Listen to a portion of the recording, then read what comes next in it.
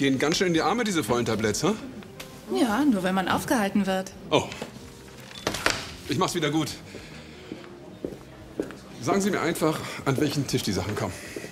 Wollen Sie meinen Job? Nein, nie im Leben. Sie machen das großartig. Ich könnte da gar nicht mithalten. Also sind Sie zufrieden mit dem Service im Carlas? Zufrieden? Ist gar kein Ausdruck. Wie schön, dass jemand Ihre Arbeit so sehr schätzt, Herr Ebinger. Also eigentlich war das Kompliment für Sie gemeint. Ja, vergessen Sie Ihren Kaffee nicht. Danke. Und dann bis zum nächsten Kaffee.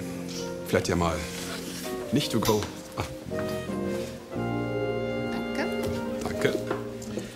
Sie müssen ihm doch nicht gleich das Herz brechen. Naja, so empfinde ich Sie da jetzt nicht aus. Herr Berger ist ein netter Mann. Ja, und ich bin zum Arbeiten hier. Also zu dem Steak würde ich Ihnen einen spanischen Rotwein empfehlen. Oder möchten Sie bei dem Weißwein bleiben? Erstaunlich, dass Sie momentan so viel Zeit haben. Ja, ich sag immer, man muss lernen, Prioritäten zu setzen. Ich dachte, Sie sind ein viel beschäftigter Anwalt. Tja, die Akten laufen wir nicht weg. Aber Sie vielleicht. Herr Lichtenhagen. Hey. Hey. Also ich nehme mal ein schönes Stück Apfelkuchen mit Eierlikör. Für Sie auch? Das ist ja eine gewagte Kombi. Aber es ist unschlagbar. Müssen Sie probieren. Sie überraschen mich immer wieder. So soll's sein. Also zweimal das Ganze und machen Sie schön Schlagsahne oben drauf, ja? Gut.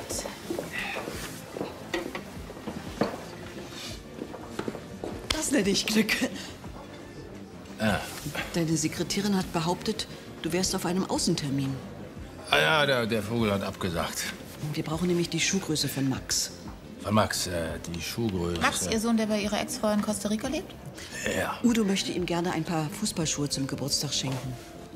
35. 35? Mhm. So viel? Ja. Na, also im Internet, da steht 27 bis höchstens 30. Der hat große Füße. Ja, aber 5 Nummern größer. Hat's der Vater. Du musst es ja wissen. Ja. So groß sind Ihre Füße doch gar nicht. Ja, das liegt an den Schuhen, aber Sie sollten mich mal barfuß sehen. Bigfoot ist ein Waisenknabe dagegen. Sie sind so anders in letzter Zeit.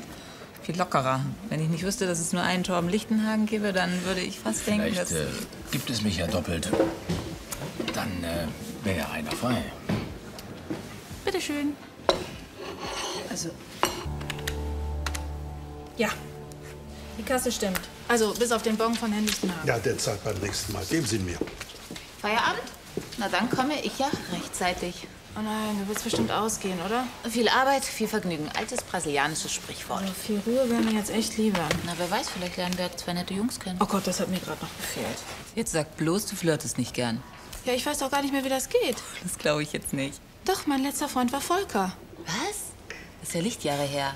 Ja, Männer werden einfach extrem überschätzt. Ja, sie überschätzen sich am liebsten gerne selbst. Und deswegen macht es auch so viel Spaß, mit ihnen zu flirten. Ja, gut, du gibst ja doch keine Ruhe.